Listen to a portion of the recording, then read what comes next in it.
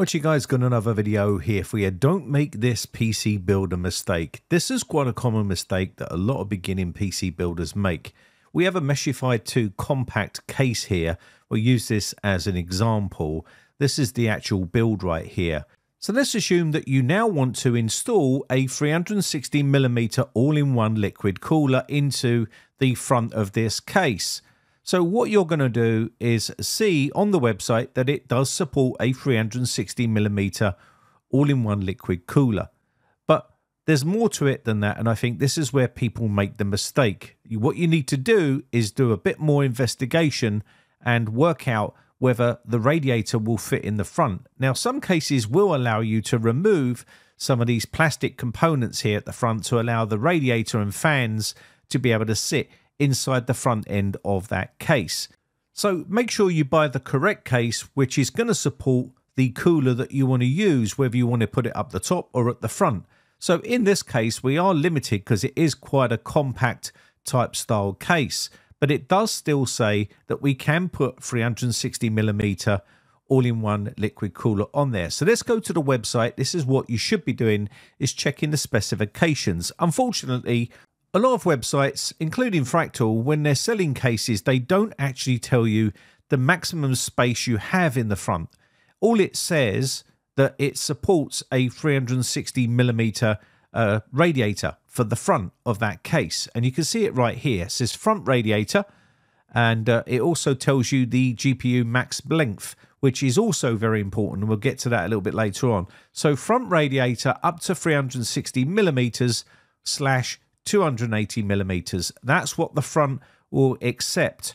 And it also tells you the space for the GPU max length. Now, radiator support additional details. Maximum radiator width is 145mm for the front mounting radiator. Also, a maximum motherboard component height for the top mounted radiator is 40mm.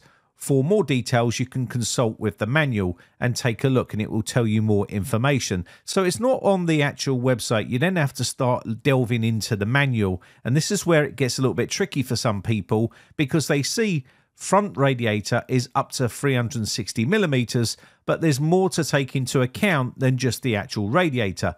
Let's head over to Deepcool's 360mm radiator or all-in-one cooler here, and we can see, if we look at the specifications of this, that it's more than 360mm, and yet it's listed as a 360mm all-in-one liquid cooler. And you can see right here on the actual specifications, the radiator dimensions is listed up the very top here.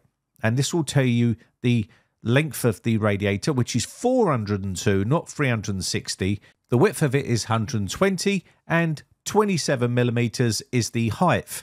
Now, this is important because when you put this in the front of the case, this will then get closer to where the GPU is. So if you've got an extra long GPU, it just might not fit. So you need to make sure the GPU is going to fit in there if you're going to put a radiator in. Let's head over to Corsair's website and we'll take a look at their 360mm all-in-one liquid cooler solution. And pretty much they will give you the specifications right down here. Click on this here, and it will tell you exactly what the whole length of that actual radiator is. So you can see right here, it says on their website, let's try and find it, 396. That is the product length. And if you go down to the radiator dimensions, it will tell you the full dimensions. It says 396mm, 120mm, and 27mm. So 396mm is the amount of space you're going to need in that front. So you can go and do all your research now and check the website, but it says right here, front mounted up to 360mm.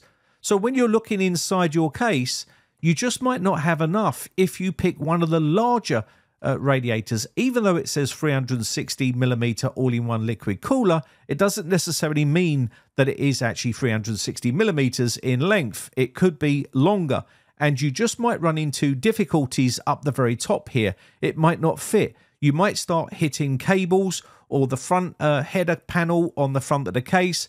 So always check the manual on the website and check the full dimensions of that case, especially if you're buying some of these smaller compact cases like this one right here. And I just wish they would make it a little bit more clearer on what the front end space is, rather than making it more difficult for people to understand. So you can see right here, radiator length for the front is 360 millimeters max. So we know the deep cool is 402 millimeters, and that might not fit in the front of that case, and you might run into difficulties. So always check, and you can see the GPU maximum length. So if you're buying a bigger GPU, when you start putting the front radiator in, that's going to push the width of the radiator. If you have an extra fat radiator with fatter fans, you have to take into account the length of your GPU, because it might not now fit in the case because you've now put a radiator in the front end. And this is a common problem, and I do believe that a lot of these manufacturers for these cases need to be more clear on how much space is on the top or on the front and how much length you can have, because a lot of the radiators do vary in thickness and in length, and it's important that you do your research, because sometimes you can run into trouble, and some of these coolers are pretty expensive. So it's super important that you get the right size case and the right size radiator for your case, and check the manufacturer's website to make sure everything is going to fit inside that case.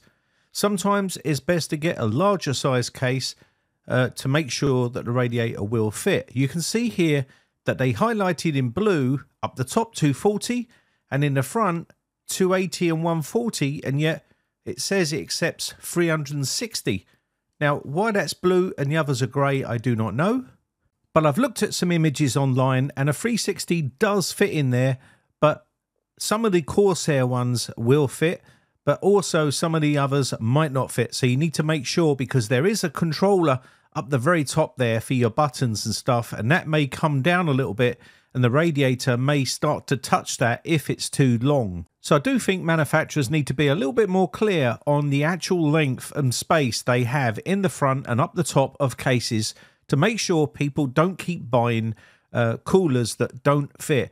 And same thing goes for the top mounted radiator. Things to look out for is clearance on your RAM, clearance on the hoses. Make sure the radiator is going to fit into a space up the top and it's not touching the rear exhaust fan.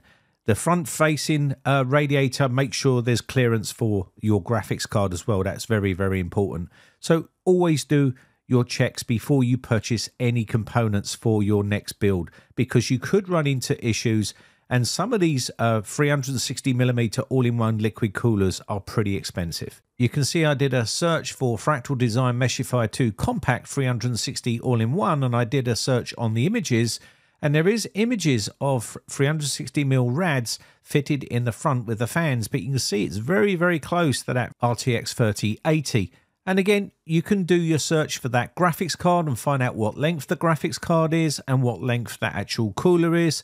You can see this one here for Corsair, and that is only 390 odd millimeters. And if you're looking for any ones bigger than that, that's probably about the limit. You're not going to get much more higher than that. So just check to make sure all of your specifications fit with some of the images that you find online. It's important that you do your research. Anyway, with that said, I think that's going to be about it. A bit of a different video for today, but my name has been Brian from briteccomputers.co.uk.